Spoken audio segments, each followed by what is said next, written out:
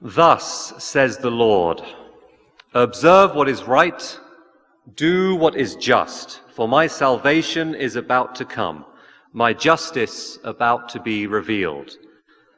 The foreigners who join themselves to the Lord, ministering to him, loving the name of the Lord, and becoming his servants, all who keep the Sabbath free from profanation and hold to my covenant, them I will bring to my holy mountain and make joyful in my house of prayer. The burnt offerings and sacrifices will be acceptable on my altar, for my house shall be called a house of prayer for all peoples.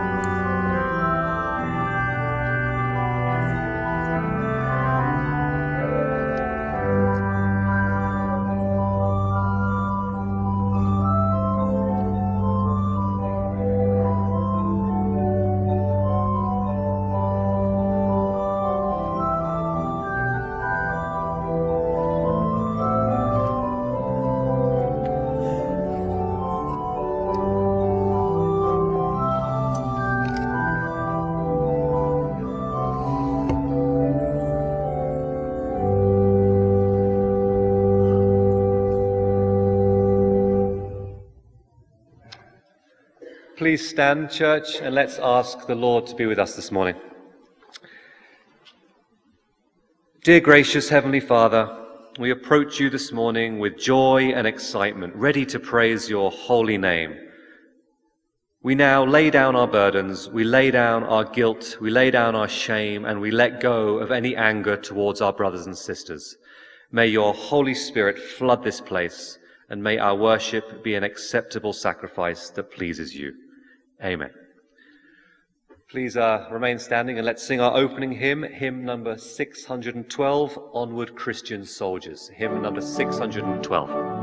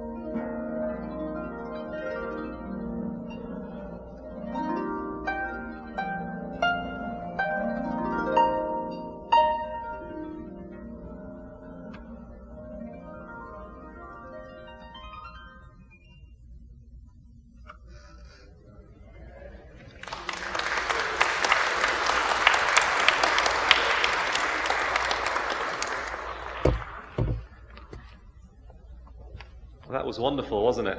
Just transports you to another place. That's what it did for me. The music of heaven, maybe. I guess this is a good chance as well, just before I tell you about some church life things, just to welcome our guest organist today, Ray Egan. We're very happy to have you here, Ray. Thanks very much for leading us in worship this morning. So yeah, just a couple of quick announcements. I think Pastor Shane has been telling you about two of the things we have coming up in the next few weeks. One is koinonia. Koinonia is a Greek word meaning fellowship. So this is a chance for us as a church to kind of get together midweek and have fellowship. It's a chance for us to, what we're trying to do is take our small groups ministry and make it like a kind of big small group, if you will. So I really hope you guys can come on Wednesday nights. We're going to have a time of worship together, some light food, then we'll split off into Bible studies where we can learn about what it means to become a better disciple and just to have community with one another. So Koinonia, I hope you'll all come to support the first one. That starts Wednesday, September 6th at 6:45 p.m. In the chapel. And the second announcement I want to quickly make is that, as you may not have heard, Praxis is moving to Friday nights. So we've been going for about a year now. Praxis Church has been doing very well, but we think for the purposes of growth, and because we'd like you guys to be with us worshiping, we're now going to move to Friday night and have a kind of Vespers service together. So please come and support us again. A lot of people come up to me and tell me, Luke, I'm a bit too old to go to Praxis, aren't I? And I keep telling people, no, you're not. It's not just for youth. It's not just for young adults. We'd like to have as many people there as possible. So again, pray for us and please come to support the first Praxis Friday night service, which will be September 8 at 7:30 p.m. in the chapel. All this information is on the slide behind me and also in your bulletins. But at this time, I'd like to invite Jason to come up and tell us a little bit about what's going on at Communitas. Jason. Good morning. I am very happy to be here this morning to share with you what we've done. We've just completed our fiscal year. So I want to share some of the happenings that occurred in that past year and the last few months of our Jumpstart Center here at Vallejo Drive Church. So you'll be happy to know in our poverty recovery program, our average increase in monthly take-home for our families and individuals remains above 100% increase in monthly take-home from the last year to this year. A success story, if you will. There's a family from that program, we're just transitioning them out, has been in transitional housing for 6 years. After 5 months in our program, we have doubled their income. The entire family are now receiving the mental health and counseling that they wanted to deal with the trauma of being in transitional housing. We've got the mother, the medical attention she needs, so she too can now go back to work. And after 12 months, they're now stable and ready to move out of transitional housing and be more independent for the first time in 6 years. And you are part of making that possible. Another success story I'd like to share with you. You may have seen a video that was shown here 4 or 5 months ago. And in that video, there's a woman named Dion that said she was very grateful to Communitas because it didn't just help with jobs or finding a place to live. It really helped with the whole person.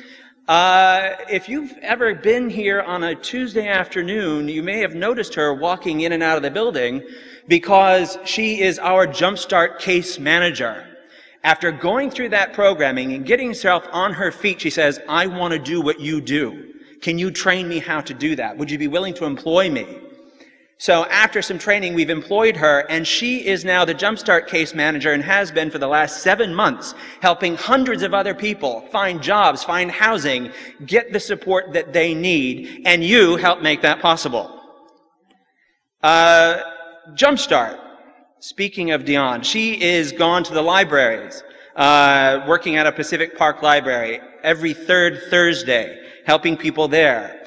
Her work and our partnership at Veterans Village with Wellness Works Our main donor for that project, where we provide services, jobs, referrals, placements, and your own Brian Schwartz comes and does money management for low-income vets from Vietnam era to the current returnees every Wednesday. Dignity Health, our sponsor for that, came and paid a site visit, and 2 weeks ago said, "We are so impressed with the work that you and Wellness Works are doing for these veterans. You are now approved to reapply for next year, and not just approved, we want you to. We're expecting to see a grant request come in from you." And you have made that possible. Here at Vallejo Drive, we started a few months ago a Jumpstart Center here. You'd be happy to know that Pacific Clinics, Head Start, but primarily your own thrift store across the street have been bringing people into this location to get those services, to get those resumes, to get better medical health and find housing and jobs, because this is local to their area, it is a safe place, and you've made that happen for them. They come here because it's close to where they live, because they can get access to resources, and over 24 return participants. We've gotten 2 of them jobs almost immediately. Over 100 referrals have gone out from this location. And a mother of 2 referred to us by a member of this congregation, fleeing domestic violence, came here because she knew that this was a safe place to be. We were able to get her placed into Door of Hope as a place where she and her children could recover, recoup, and rebuild. And she did that because she knew this is a safe place to come and be. So, all in all, for Jumpstart, from the beginning to now, nearly 4,000 people have been reached. Nearly 4,000 people have been educated as their services in our community. Nearly 4,000 people have received jobs, services, announcements, gotten medical help. And so on behalf of our board, on behalf of our staff, but primarily on behalf of the moms, dads, and children that you have helped through this program, I would like to say thank you. If these are services that you yourself would need or interested in, take a look at the insert that's in your bulletin. Visit us. We can help you out. If you're interested in seeing that these services continue, we invite you to visit us and donate there, or write it in on an envelope and put it in the offering. You guys have made an direct impact in transforming our neighbors' lives, and in many cases, actually saving them. So again, thank you very, very much, because Communitas could not have done it without the support from Vallejo Drive Church. So thank you, and have a great Sabbath.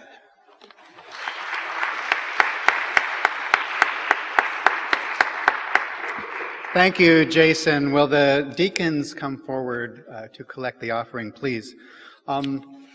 Today, of course, we have that call for Communitas, and please give that a lot of consideration. It's a very important ministry for the city of Glendale. It not only benefits those people who get the services from it, but it gives an opportunity for many different churches and service organizations to participate, all of us collecting our efforts toward that ministry. Today, the regular loose offering goes to church budget. Now, church budget sounds like a very mundane thing, but we do have a ministry here in Glendale. Part of providing this sanctuary is part of that ministry, and we have a wonderful place to come worship, to invite people to come worship, for travelers coming through to come and enjoy their Sabbath rest, to enjoy clean restrooms and cool air during the summer, warm air during the winter, lights, all of these are very practical things that we need to take care of. So that is part of our mission here to the city of Glendale. Mark your tithe envelopes accordingly. Any loose offering goes to church budget. Will the deacons please collect the offering? Oh, Before we begin, let me offer a little prayer. Father in heaven, we ask that you inspire our hearts to give generously and to support your mission here, to support Communitas and all of the other ministries that we have, we ask in Jesus' name.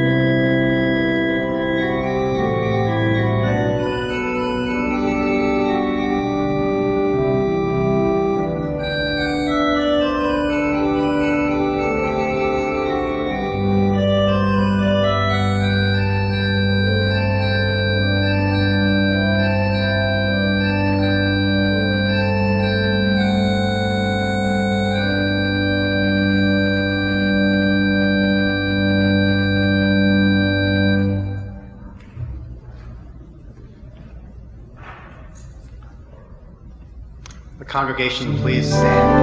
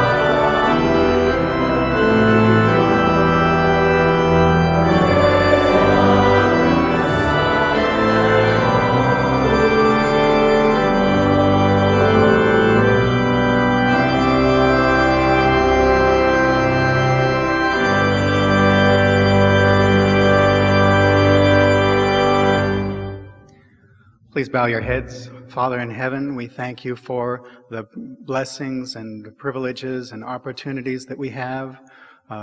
We thank you for this opportunity to give back, and we ask that you bless these offerings for their intended use in Jesus' name. Amen. Now, while you are standing, we want to invite the children to come up for the children's story, and we want to invite you to greet each other with a hug or a kiss or a handshake.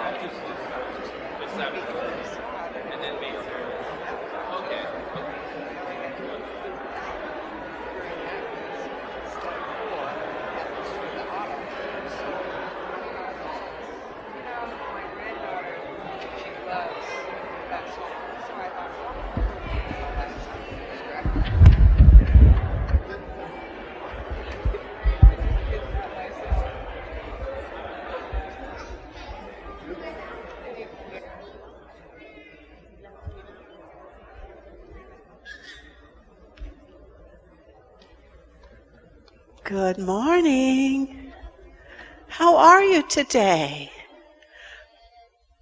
School starting this week, huh? Exciting. I want to ask you a question. How many of you have a dog or a cat at your house? Well, my dog's name is Rosie. And she does something when I'm eating. What do you think it's called? It's called begging. Even though you might say no to her, she will sit there until every last bite of food is gone, hoping that you will let her have something, or that you will accidentally drop something, which happens sometimes. She doesn't give up till it's all gone.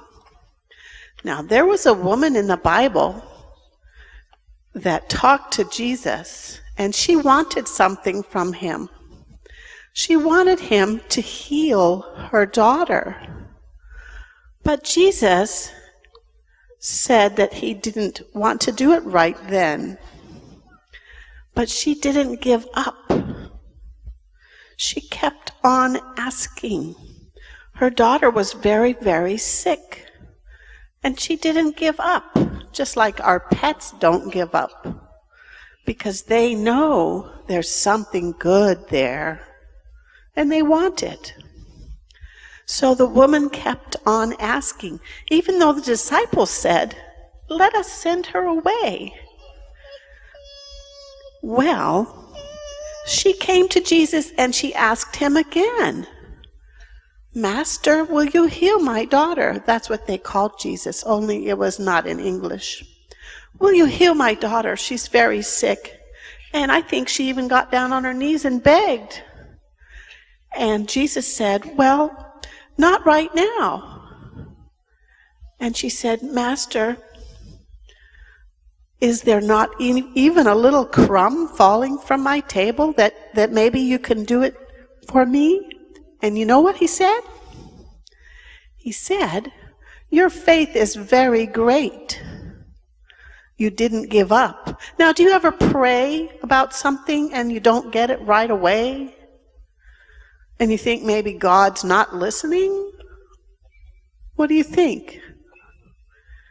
God always listens to us. Sometimes he thinks that maybe it would be better for us to have that thing later, like a new toy or a new job for the grown-up people, or maybe a better house. God says, "Well, I think you should have that later on.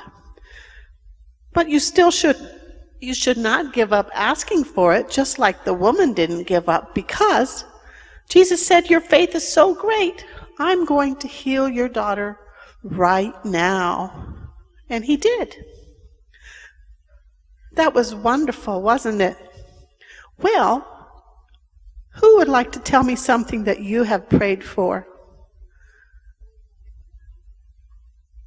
For our aunt to feel better. For a family member to feel better? Elephants. Do you pray for elephants? Yeah, elephants are in danger. Anybody else? I like my dog Candy. Do you pray for your doggie? Yeah. Well, I want to tell you not to give up and to keep on praying for those things and remember the woman that finally got what she wanted. I'm going to ask you to go back to your parents now. There is no children's church today.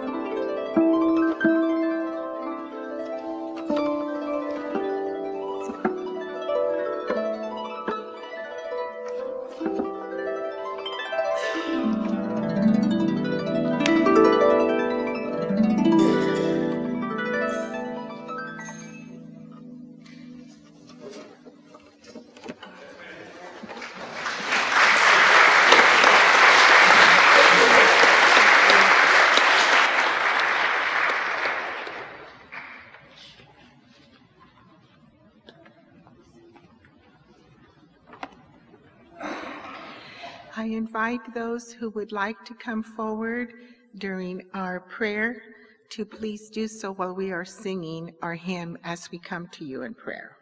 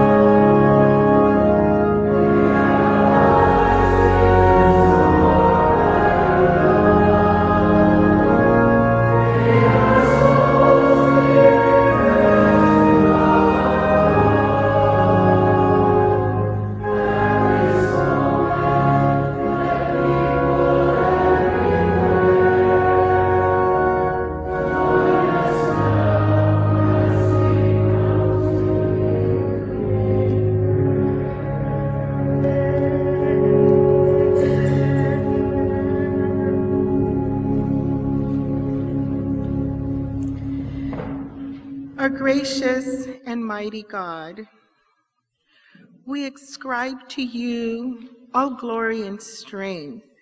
We ascribe to you all the glory that is due your name. We come together, dear Lord, to worship you in the splendor of your holiness. We are together as a congregation this morning, dear Lord. As a community, we are here to worship you. We are here to set this time apart from the rest of our busy lives.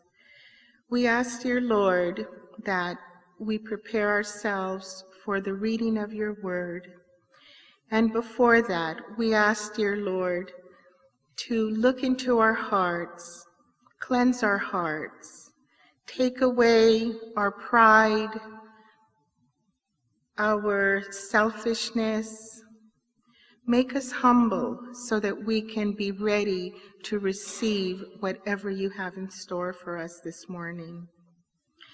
Dear Lord, as we look around, we are reminded of your soon coming, but that doesn't take away the sadness, the hurt that we see in people in our own home, where we live, in our country, and all around the world.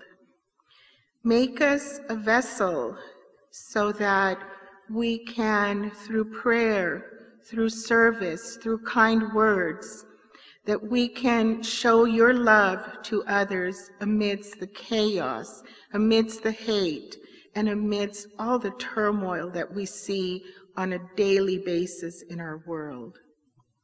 We specifically ask for those that have been affected by big tragedies over the last week or two, here in our own country, in Europe, in Asia, in Africa, everywhere, dear Lord.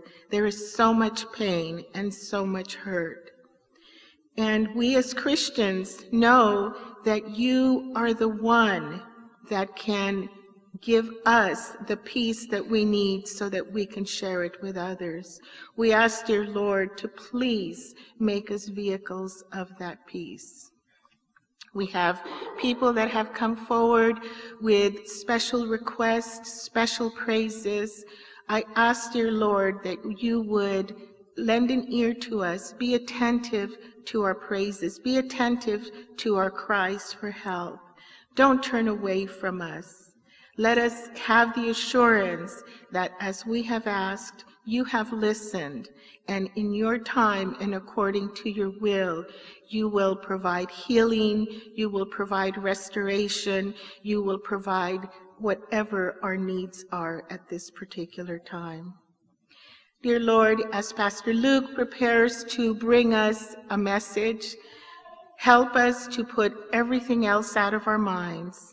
Help us to focus on the words of Scripture, because they are your words. You left us all these words through the prophets, through the disciples, as a way to show us your character.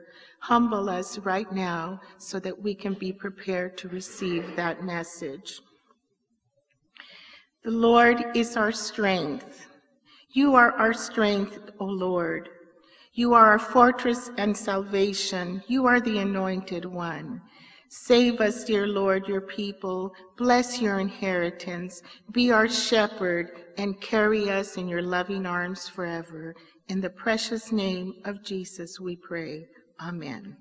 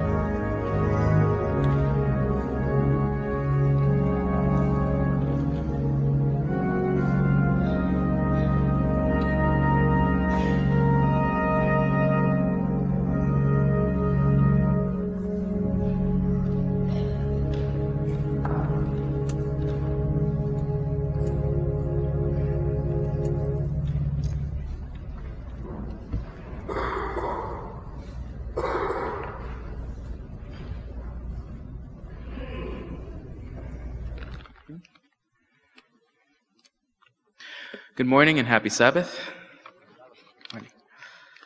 Feels good to be back here and back home. Our scripture reading this morning is from Matthew 15:21 through 28. I will be reading along in the New Revised Standard Version. And if you also want to follow along, it's on the screen as well. Jesus left the place and went away to the district of Tyre and Sidon. Just then, a Canaanite woman from that region came out and started shouting, "Have mercy on me, Lord, Son of David. My daughter is tormented by a demon." But he did not answer her at all. And his disciples came and urged him, saying, "Send her away, for she keeps shouting after us." He answered, "I was sent only to the lost sheep of the house of Israel." But she came and knelt before him, saying, "Lord, help me." He answered, "It is not fair to take the children's food and throw it to the dogs." She said, "Yes, Lord, yet even the dogs eat the crumbs that fall from their master's table." Then Jesus answered, "Woman, great is your faith. Let it be done for you as you wish." And her daughter was healed instantly. Amen.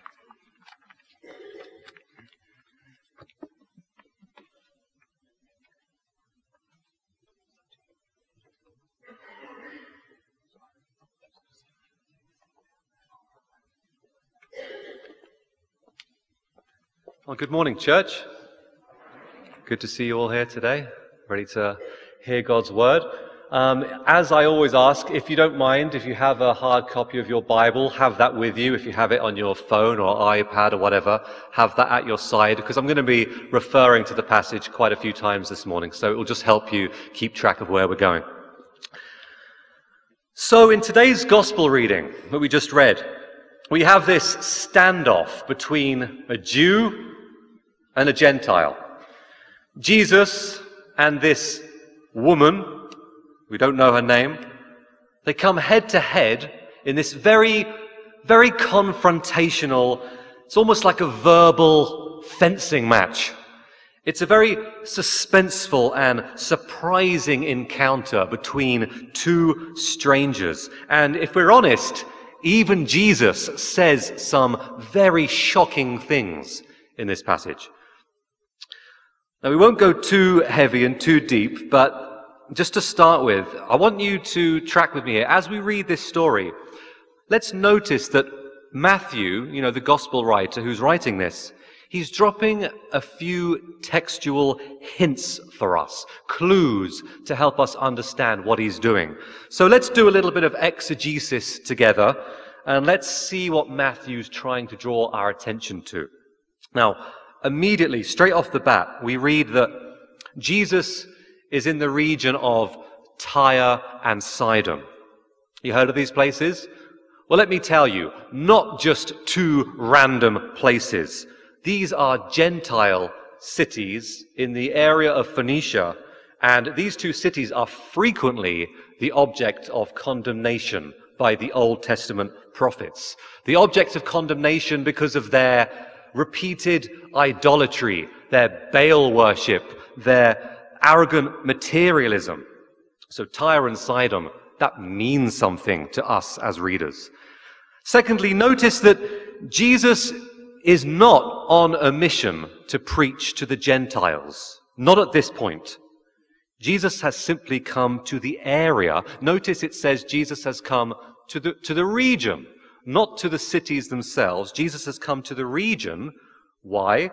To have respite from the scribes and the Pharisees, the guys who have been giving him hassle, the guys who have been opposing him so far. So, in other words, Jesus is here in this area. He's here to enjoy some quiet time, away from the crowds and the multitudes, when this very flustered woman runs up to him, pleading for help for her demon-possessed daughter. And the last, biggest hint that Matthew gives us is in this woman's ethnicity. Did you pick up on that? She's a Canaanite. Some of your versions might say Syrophoenician. She's a Canaanite. Now, obviously, if you know anything about your Bibles, this racial identification is more than just casual storytelling. Canaanites were the most persistent and the most insidious of all of Israel's enemies. The Canaanites were the ones who Israel had warred with throughout almost the whole of the Old Testament. The Canaanites were the thorn in Israel's side. If the Canaanites weren't completely wiping out the Israelites, they were leading them into pagan worship, leading them into sinful, idolatrous practices. So when this Canaanite woman approaches Jesus, the disciples balk. And so would you if you were a first-century Jew reading this text for the first time. So Matthew, what he's doing here, he's cleverly setting up this story to make us think, oh, let's keep this woman at arm's length. But she throws herself at Jesus' feet. She says, Kyrie, Kyrie, which means Lord, Lord, help me. See, on some level, even though she hasn't met Jesus before, on some level, she knows this man is the Son of God. But now, the real shock takes place. Something that should concern people who expect Jesus to be the all-loving, all-compassionate, all-embracing guy that he is. Jesus rebukes the woman, and he rebukes her plea. He says, I was sent to the lost sheep of the house of Israel, which was, to some degree, true. Jesus had come to help the Jews, and so far, his whole ministry had taken place entirely in Galilee. Jesus says to the woman, in effect, I'm not here for you. And then it gets worse. To add insult to injury, Jesus tells her, it's not fair to take the children's food and give it to dogs. Now, you probably know that the Jews often referred to the Gentiles as dogs, and this wasn't in some cute way that we often think about small dogs now. This was in a very pejorative sense.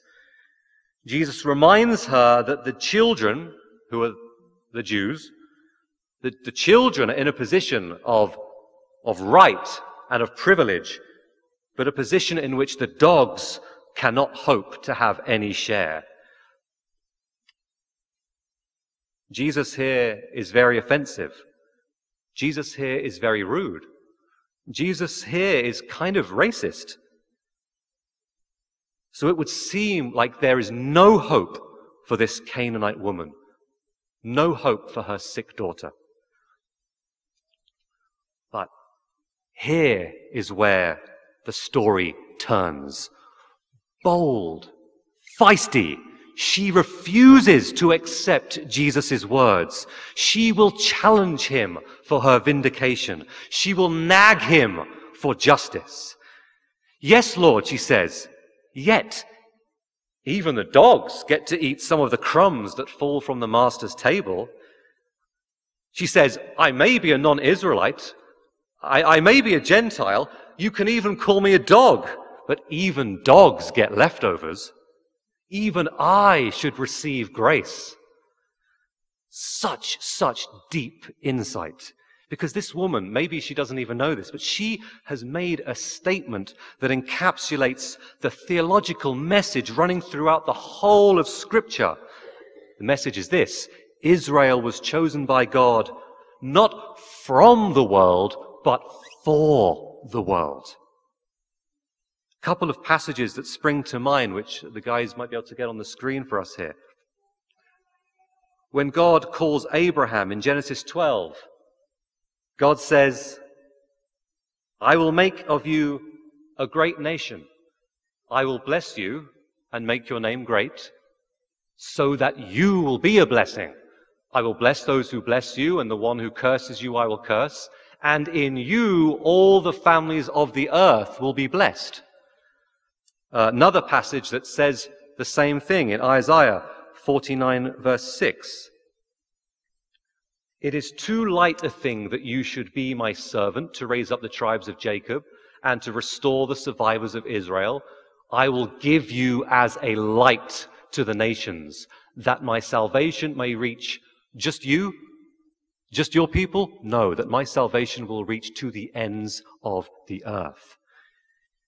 You see, the grace extended to Israel was never supposed to be an exclusive grace, something to be grasped and held onto tightly. It was meant to be a blessing, and it was meant to be a light for the rest of the world. And so the Canaanite woman, she intuits this, and so she won't give up. Even I should receive grace. And now Jesus' whole demeanor changes.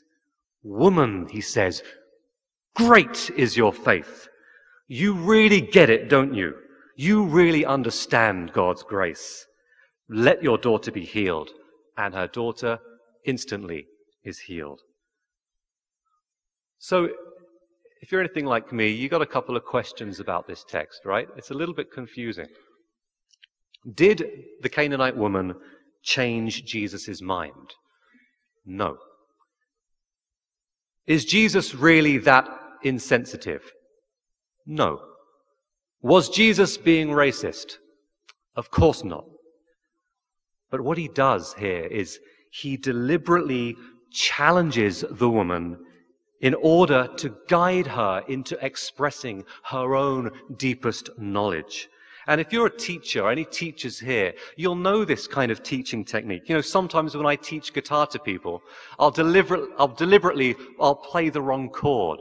I'll play the wrong notes just to see whether the student is listening and to see whether the student is noticing. And hopefully it pushes the student into speaking up and challenging me, showing that they're getting it. And so in the same way, Jesus, as an expert teacher, chooses to debate with this woman in a very confrontational way. Why? In order to draw out her faith. And so, far from being on the fringes of God's good grace, Jesus applauds her refusal to accept defeat, and he commends her for having great faith, something he doesn't say about anyone else in the entire gospel.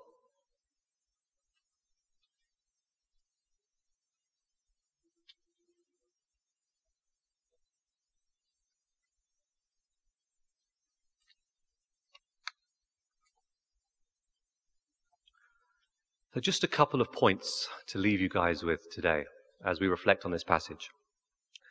Firstly, and I mean this, stand up for yourself and recognize your worth, because God has given you, yes, even a wretch like you, amazing grace. Don't let anyone tell you that you don't deserve grace, because you do. And now that the grace has been extended to you, what are you supposed to do with it? Give it away. Give it away. As we've seen, Israel was chosen not to keep grace for herself, but to bless the rest of the world with it. In the same way, you all have been saved not from the world, but saved for the sake of the world. As the Canaanite woman reminds us here, we're all dogs, aren't we, a lot of the time? Undeserving, sinful, deliberately going against God's will for our lives. Yet we still receive crumbs. We still get to be recipients of His grace.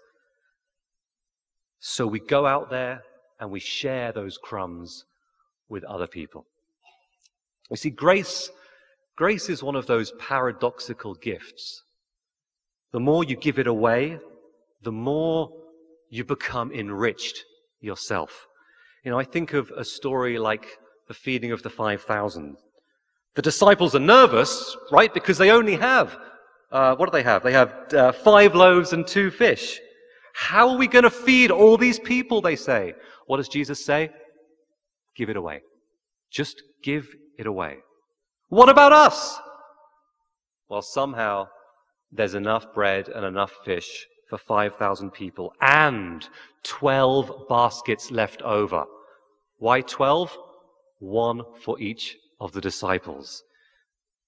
Much more than they even began with. Extend love, extend forgiveness and grace to others, and do it recklessly and do it generously. And God promises that your own life will be enhanced. Lastly, one more thing that I think this Canaanite woman teaches us today. Nag God. Persist with God. Be bold in telling God what needs to happen. I think we get nervous sometimes about expressing our true feelings to God, as though somehow he's going to be offended at us or something like that. But that's not what we find in the Bible at all. Think of the Israelites in slavery crying out to God to rescue them, to release them. And God hears their groaning. He remembers his covenant promise and he delivers them. Or think of one of many of David's psalms, saying repeatedly things like, I call upon you, Lord. Come quickly to me. Listen to my voice when I call you. The biblical authors won't let God off the hook so easily. They nag him for justice to be done, just like the Canaanite woman insists that Jesus listen to her cause and bring justice to her. And it works. So guys, whatever it is that you're going through right now, I really want to encourage you to pray. Pray with zeal. Pray with passion. Pray with boldness. Pray with heart. Obviously not praying for silly, frivolous things, but praying that justice would be done. Justice for yourself, justice for this church, justice for the world. And again, it's not so much that we're convincing God to care. It's not like that. But here's the thing. When we nag God, it means that we're still hoping. We're still trusting. We're still expecting God to act. So when our world and our country is so broken, as we've seen in Charlottesville, in Barcelona, there's something important about having to nag God, because it reminds us that we still care. So friends, I hope that you dare to pray with the same courage as the Canaanite woman. Stand up for your own dignity. Stand up for your own worth. Understand that grace is this endless gift that you can share generously with other people. And continue to nag God that his justice will be done in the world. Amen. Friends, it's the last time we're going to get to sing a hymn this week, so I encourage you, sing like you mean it. Make it count. Let's stand together and sing our closing hymn. It's hymn number 432. Shall we gather at the river? Hymn number 432.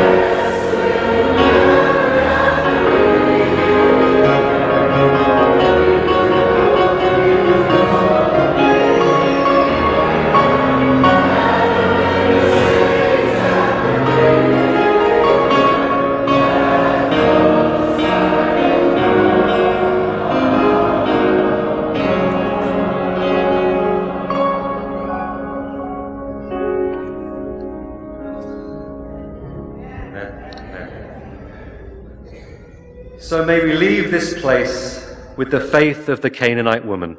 May we accept the grace that you have given to us. May we share it generously and recklessly with the rest of the world.